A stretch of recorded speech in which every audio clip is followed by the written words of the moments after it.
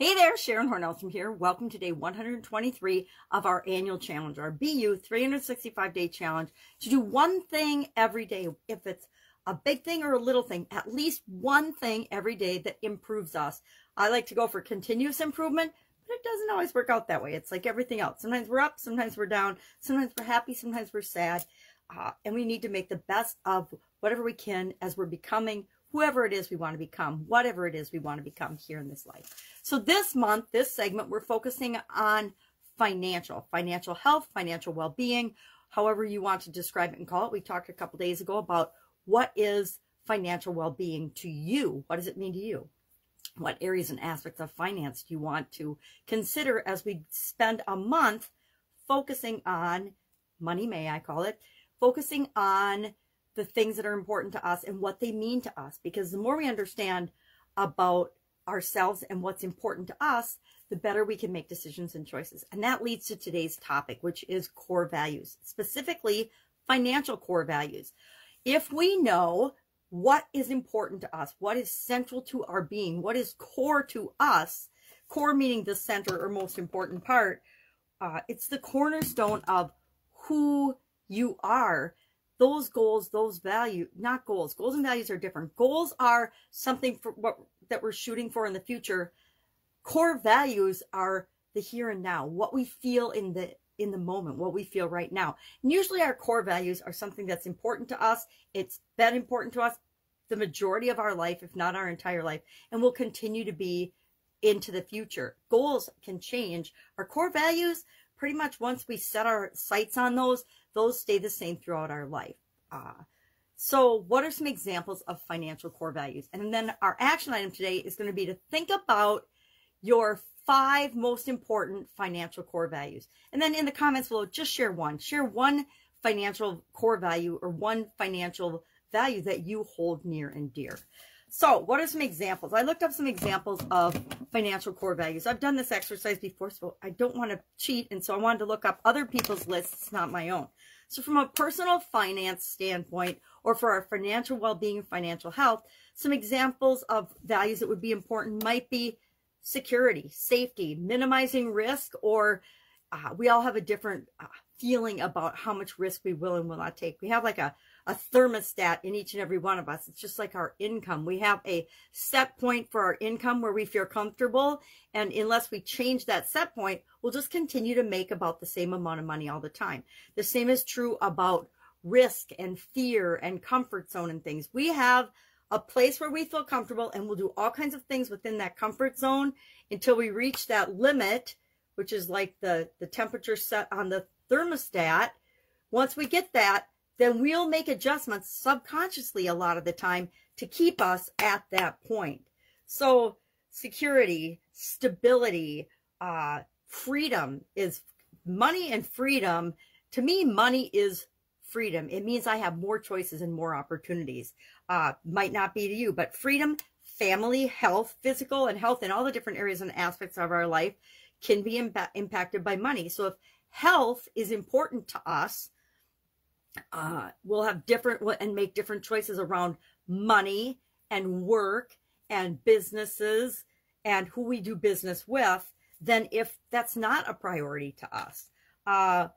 Wealth, flexibility, creativity, being debt-free is important to some people. Now, I used to not ever want debt, but then I learned about debt, and debt is not necessarily a bad thing. We might talk about that this month. We probably will talk about that this month when we talk about assets and liabilities, or I think I might even have a day, I don't have my calendar, but to talk about debt. And there's good debt and there's bad debt, right? Debt to attain assets, I believe, is good debt. Debt to cover liabilities and living expenses and luxuries is bad debt. All right, because we're paying interest on the things, and we have to, my trick with that, I'm getting off track. Okay, so personal financial values. Now, businesses, just like we individually have core values, our businesses and our business culture ends up having a set of its own core values and beliefs. Now, if you're the owner and the operator of that business, you have the ability to determine what those core values and principles and visions and missions and everything are going to be for that company. But if you are working for someone else, you may or may not. I have personally worked for organizations where some of our core values matched the companies with mine, some of them didn't. And depending on what that mismatch is, will determine and did determine if I could stay with that company or not. One company I worked for had values and beliefs that were not consistent with what mine were, and so I chose to leave that organization. So today, think about your core values. We've covered core values this is the 5th time this year already, so I've gone into more descriptions of how do you set your core values if you don't know. In previous months, you can go back, you can search the Get Up and Go Challenge private Facebook group, and under Guide 15, all of this year's daily challenges are in there. So you can go and find all 122, 123 after I post today's in there, and you can just search core values in the search bar and you'll get all of them. Now, there's also 14 other segments in there, and we've talked about core values before, at least once a challenge. So there's at least 10 times that we've talked about core values in there. And some of them have greater or lesser descriptions about the process of identifying and determining what your core values are. Because guess what? You've already got core values. You just might not be consciously aware of what they are and how they're operating in your life. So there's ways to go about finding out what those are. That's it. Core values, one of my favorite topics, and we'll talk about it every segment with each of the 9 areas and aspects of our life. Why? Because we need to know what's operating in our life. For example, I have a core value of security and safety and comfort zone, right? I hate to admit it, but I still do have a certain level, like that thermostat, that set point where I have to be comfortable a certain percentage of the time or a certain amount of the time. And I'm doing tricks to get myself to stretch my comfort zone all the time. I did a whole annual challenge on, it was my first annual challenge on doing one thing every day that scares me, intentionally to stretch my comfort zone. And I stretched it a lot, but like everything else in life, I can always improve. I can always get better. There's a lot of things I'm still resistant and afraid to do, and so I don't do them. You know, I've never jumped out of a plane.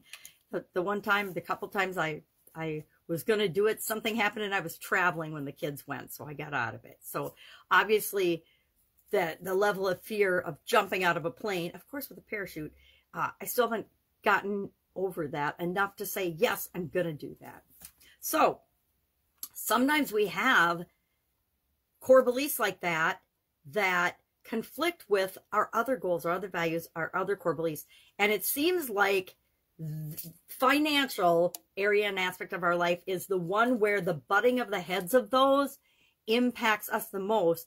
But that means we can see it, we can identify it, and we have the ability to decide, do we want to stay with one or the other, or do I want to let safety and security shut down and keep me in this little box of what I will or will not do, or do I want to bust out of that? And financial, it's like our health. It's a really clear place to show if we're getting results or not when we make changes. All right, I'm meandering in my thoughts and comments today, so have an awesome day. Any questions about this, please ask.